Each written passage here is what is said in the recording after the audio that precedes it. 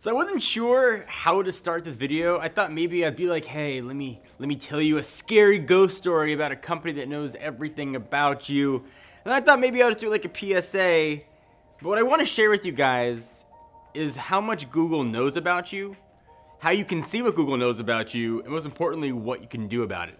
And I'm not sharing this information to scare anyone out there. A lot of you might already know that this information exists. Me personally, I knew it was there, but I didn't know the breadth of what Google actually knows about me.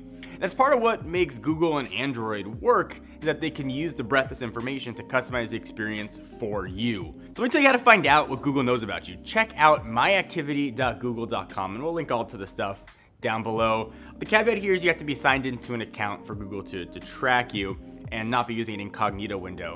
And there you'll be greeted by an incredibly scary history of what Google knows.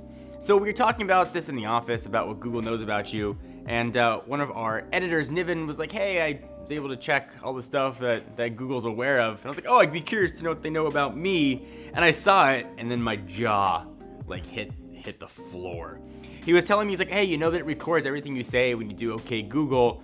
And then I saw the audio tracks there and I hit play, and it was him saying that sentence that just ended was already showing up. It is incredible the breadth of information that's tracked. You're tracked much more heavily when using Android. It'll tell you every app you've opened, the time you opened it, where you were when you opened that app. Everything you searched for, every YouTube video you've watched is all there. And to Google's credit, they do give you the option to filter or delete things that they know or limit what they see about you.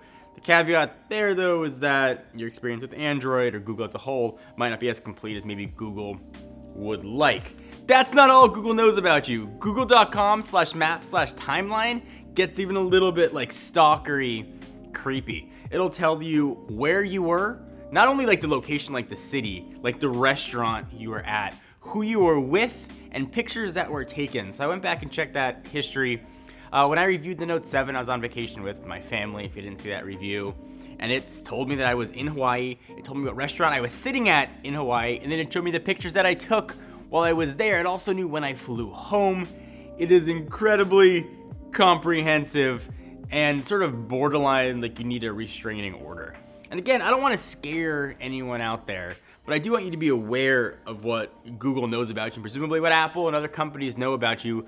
Google's just being more open about sharing it. So I don't want to sort of yell at Google and say they're the giant devil, because they're at least being open about what they know. Apple and others are a little more secretive about sort of what they know about you. I'm going to leave out a comment of the day from this video because I want to focus on the comments for this particular video, which I think are really relevant now. So again, let me know down below what you think. Give the video a thumbs up if you are worried about security. Until next time, I'm John Rettinger from Techno Buffalo.